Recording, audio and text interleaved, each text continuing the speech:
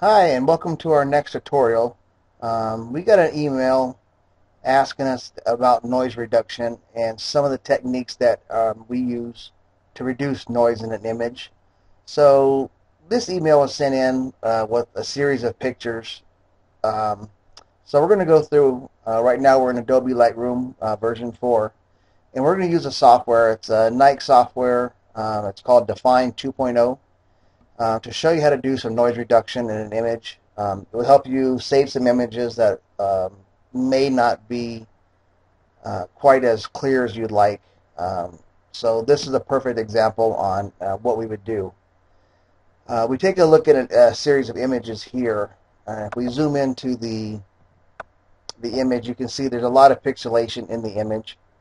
Um, so we're going to clean this up. We're not going to use the luminance slider in Lightroom till later on, but we're just going to leave it just like it is out of the camera. What we're going to do is, in the email, um, they used a series of 3 photos. You can see up here it was taken with a Nikon D7000 camera. Shutter speed is at 1/320th of a second at f/22. ISO 1000. Um, these 3 photos that we're going to be doing here to show you how to reduce the noise. Um, it appears what they're trying to do is they're trying to take an HDR photo. They got a little bit too much noise in the image. So first things first, we're going to take a look at one is your ISO settings. Um, in your email, you said that you did use a tripod. I do not see anything moving in the picture, so therefore you're not going to have a lot of ghosting effects. But where your first problem here was, for us, what I would have done is the ISO at 1000 is a little bit too high. If you're using a tripod, you can slow the shutter speed down. Use your ISO at 100. Will take out the pixelations or reduce some of the pixelations that you get when you're taking an HDR image. So what we're going to do is, like I said, we're going to use the software. I'm not going to do any adjustments in Lightroom just yet at all, but I'm going to right click on the image and then I'm going to send it over to Dfine 2.0, which is a Nik software for noise reduction. This will help out images like this where you have um, either forgot to change the ISO of the camera or the ISO is just set wrong. So the first window we get here, it's what we want to do. We're just going to edit a copy with a Lightroom adjustment, even though we have made no adjustments in Lightroom. We're just going to move this image over into the plugin for Lightroom, which is the Dfine 2.0. So once it moves it over there, we'll be able to zoom in, take a look at how to fix this picture, and then we'll be able to come back to show you the difference between the 2 images and how sometimes the plugins are actually better than what Lightroom does by itself. So now that we're in Dfine 2.0, first thing it's going to do is open up the image, and then on the bottom right hand side over here under the loop view, you can see what the image looks like. And as it analyzes it, it's going to come up and give us these boxes. And this is where it's actually picking up the area in which it's automatically determining that needs to be fixed. So if you look down in the bottom right-hand corner under the loop view, you can see a before and after with almost applying no image whatsoever. So this will work really well in this particular photo. So what we're going to do is we have 2 methods in which to use, either automatic or manual. I'm just going to use the automatic, leave it just as it is, and hit the reduce button.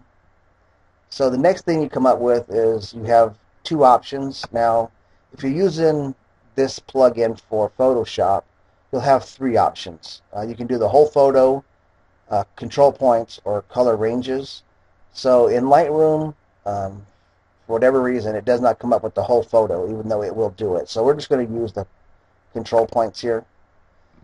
We're going to leave the contrast noise at 100, the color noise at 100. And you can turn these up if you want to. Will help clear up the image just slightly even more. Um, but for this video, we're just going to keep it right where it was at, which was the 100 on it.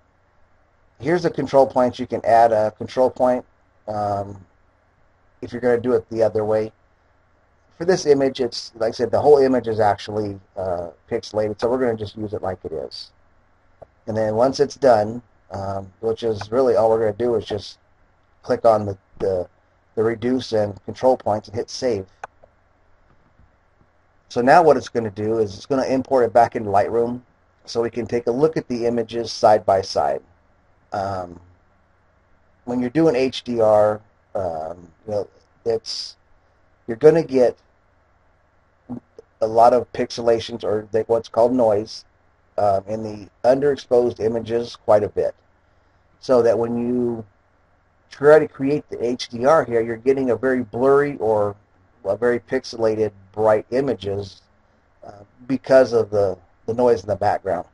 So I have found that Dfine works really well at doing some cleanup of an image, without having to do a whole lot of steps. So now you can see down here, it's brought in the second image, the one that we now just did the touch-up on. So if we zoom into the image, we'll just zoom in right here above the cloud so we can get a good view of it. So this is now what the image looks like after we have used the Nik software, the Dfine 2.0. And this is the original image right out of your camera.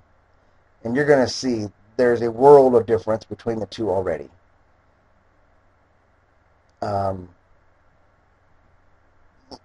Like I said, the biggest problem you had when you did this image was the ISO setting, I'm sure. The sunset is actually really nice. The clouds will actually give you some texture. But, the ISO was just set too high. So you're getting a lot of blur in your image due to the ISO. So this is the image now after we have applied the software. I'm reading this off of an external drive. So it does take it a little bit longer to render the image, but if you're doing this off of your hard drive, it happens very quickly. So you can see how much difference there are in the two images. Okay, so what we can do now is zoom out in here. Now we can go over into the adjustment panel in Lightroom, and under the noise reduction, we can now just use the luminance slider to just take out just this little bit left of what we've got in here. So if we pull the luminance slider up to, say, between 40 and 50, it's going to just about disappear. We're going to take the detail, drag it up to, I would say about 85. I would keep it at this image about 85. And then that's really all you have to do. You click back to the full view of the image, and now you have your clear image. So what you would have to do, being that the ISO on all three pictures were at ISO 1000, you'd have to apply that filter to all three images, then export them out into the software that you're using to create your HDR, whether it's Photoshop. The real popular one out there is, there's Photomatics Pro is a really good software that a lot of professional photographers use. You have Dynamic HDR, Photo was another one that's being used. So there's about 10 really good software programs. But if you try to create your HDR with a lot of noise in the image, you're going to struggle a little bit and not have the result you're looking for. So I hope this helps. It's a very simple walkthrough to remove the noise from your images. So if you have any questions on this video or any other videos that we've done, just drop us a comment and we'll get back to you as quickly as we can. Or if you have other pictures or that you're having trouble with, you'd like for us to take a look at it, let us know, send us the images, and we'll make a video of your images so you can walk through and work on your own images with us so we can get them cleaned up for you. So thank you very much for watching. Like I said, leave us a comment. I hope this helps, and if you have any questions, let us know. Thank you.